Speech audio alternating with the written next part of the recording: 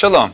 On this week's program, we're going to meet people who believe in themselves and in their vision, and despite the difficulties placed before them, they continue to achieve and create. Let's get the show on the road.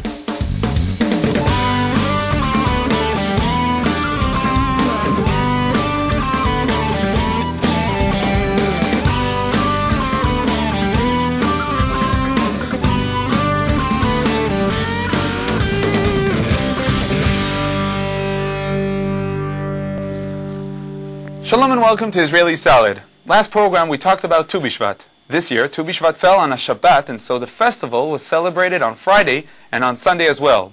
On that Sunday, I drove down south to celebrate this festival. Down south to the Gaza Strip. When you see the children from the Jewish town of Kfar Darom planting new trees in their town, the last thing that seems possible is that these residents will be forcefully transferred from their homes. I joined more than 1,000 people from all over the country who came to celebrate the festival of Tu B'Shvat in Gush Katif. Gush Katif is the main region of Jewish communities in the Gaza Strip. In Gush Katif there are new towns populated by young couples beside veteran towns, where there are families with children and grandchildren all living in Gush Katif. We are here to show that we love Arutz Yisrael, and we love Gush Katif, and we're never going to leave it. It's ours forever. We came just to plant some trees, but I'm having a really great time. It's mamash fun here. Just beauty. A lot of cherry tomatoes, a lot of plants all over. If there's any place to describe heaven, it's over here. How many people do you know that pay nothing on rent and they live so close to the beach? You could see the beach from their house. Anytime in the summer you want to go for a good swim after a hard day of work, it's here. You've got a great environment. As you can see, everything here is green. What else can a person ask for? The local residents of Gush Katif took us on a tour through the different communities in the area. We visited a few greenhouses and even tasted a few cherry tomatoes. In Neve Kalim, the capital of Gush Katif, the central Tu B'Shvat event was taking place. In addition to experiencing Gush Katif from close, the visitors had the opportunity to take home products from this beautiful area. I'm selling strawberries that are grown in a special process without the use of pesticides. We're here with some of our flower pots that we usually export. We also want to give the people of Israel the opportunity to plant a tree in the land of Israel and to remember Gush Katif in their home. Prime Minister Ariel Sharon recently announced that he's planning the eviction of most of the Jewish Gush Katif towns. Joined by members of the National Religious Party, the residents and visitors felt that participating in the Tu B'Shvat celebrations was the perfect response to Sharon's statements. Nobody will enable him to imply his awful plans to dismantle Gush Katif, to dismantle our sense of life. It feels great to see all these people who came to strengthen us. Thank God the people of Israel stand behind us. We shall deepen the roots of the settlers here on their land. There will be more buildings and more children, and all the ideas to evacuate the people from here and to transfer them. We shall not be partners in this plan. We shall not allow to carry it out. Do you think it will be possible that anything here will be given away at all? It doesn't look possible because there's so many people and so many settlements that it seems like it'd be impossible to pull them all out. I don't know what's possible, but I am absolutely devastated at the thought of evacuating anything here. All these talks are, as it says, like the waves of the sea that break onto the shore. With God's help, none of it will happen. This place will remain and will be developed, and there will be more people and more children and more life here for eternity. The peak of the experience was to be involved in a natural development and expansion of Gush Katif through the planting of trees in the soil of the land of Israel. More than 3,000 trees were planted this year on Tu B'Shvat in Gush Katif.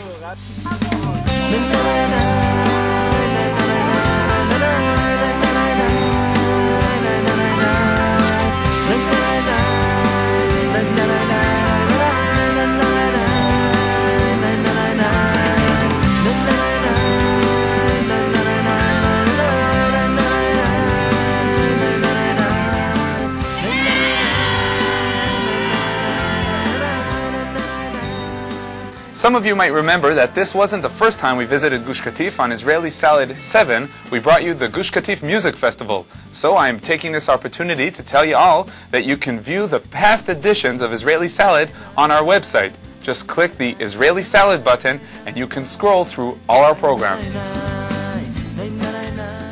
Ma'on Nechim is a non-profit residential home situated on the outskirts of the coastal city of Netanya. It caters to severely disabled young adults. A unique art group in this institute proves that with self-determination, anyone can create art.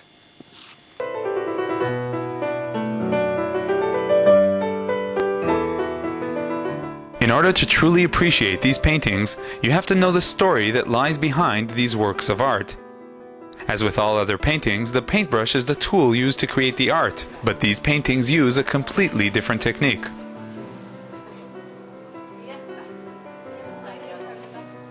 Ten years ago, Sandra Katalov, an artist originally from England, started working at Ma'on Nechim, the home for the disabled in Netanya.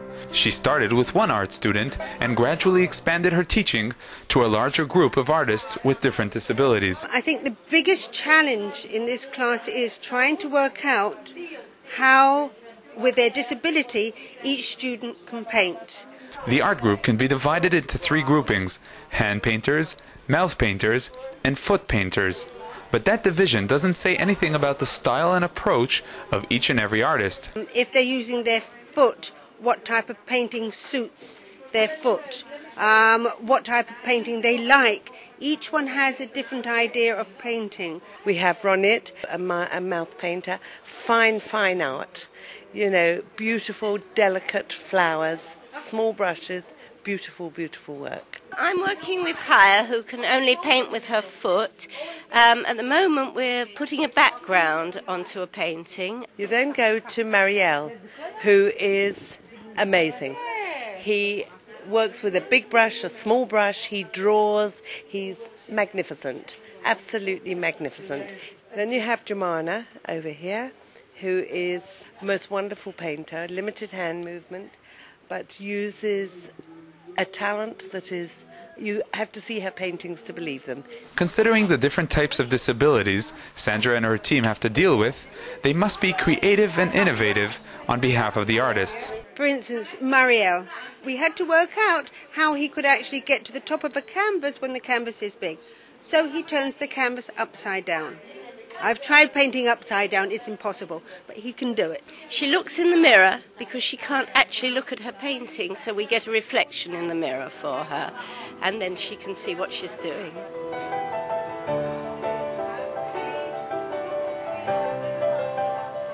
The world of art's a wonderful form of expression for these people because most of them can't even speak clearly, and they are able to express their feelings, their emotions, and a great deal of skill, most of them, through their limited use of motor skills. I'm painting. I enjoy painting every Wednesday. I love to come Wednesday to be all my friends here, all the volunteer teacher, good teacher.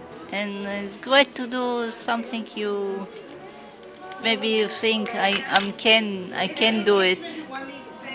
And it's wonderful to see when it's finished.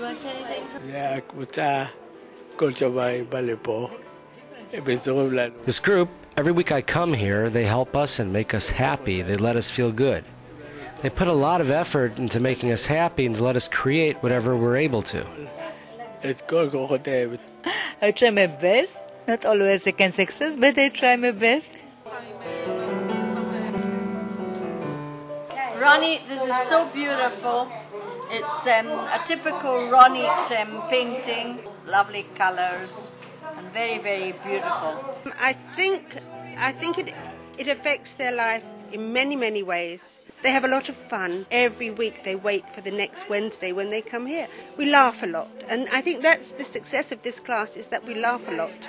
They're wonderful, special people, all of them. People think the paintings are absolutely amazing. I agree with them.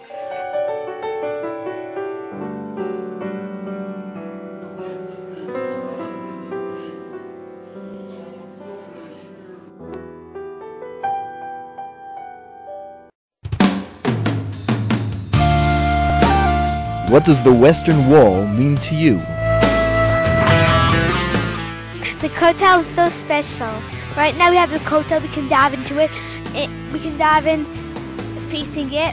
And then when the Beit HaMikdash comes, we'll dive in it.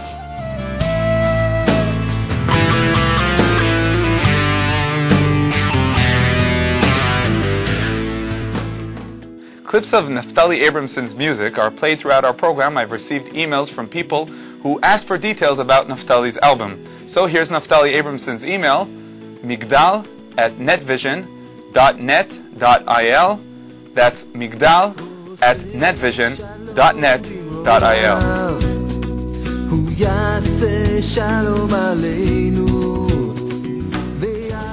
You are watching Israel National News TV. Last program, Avraham Hasidim from the Carmel Orchard spoke of the agricultural value of the precept of Orlah. The commandment forbids eating fruit of a newly planted tree for the first 3 years. Rabbi David Samson joins us now from Jerusalem. Shalom, Rabbi Samson. Shalom, Yoni. So what's the meaning of this biblical commandment? Well, first of all, technically, it's very rare to have fruit during the first 3 years. There are a few exceptions. One of them, for instance, is the papaya tree, which has fruit only for the first 3 years, and that if we would have Orlah, then nobody would ever be allowed to eat the papaya fruit. As a result, the rabbis say that it's impossible that God would have created a fruit that is forbidden to eat, and therefore the rabbis say that the laws of Orlah do not apply to the papaya fruit, and you are allowed to eat them during the first 3 years.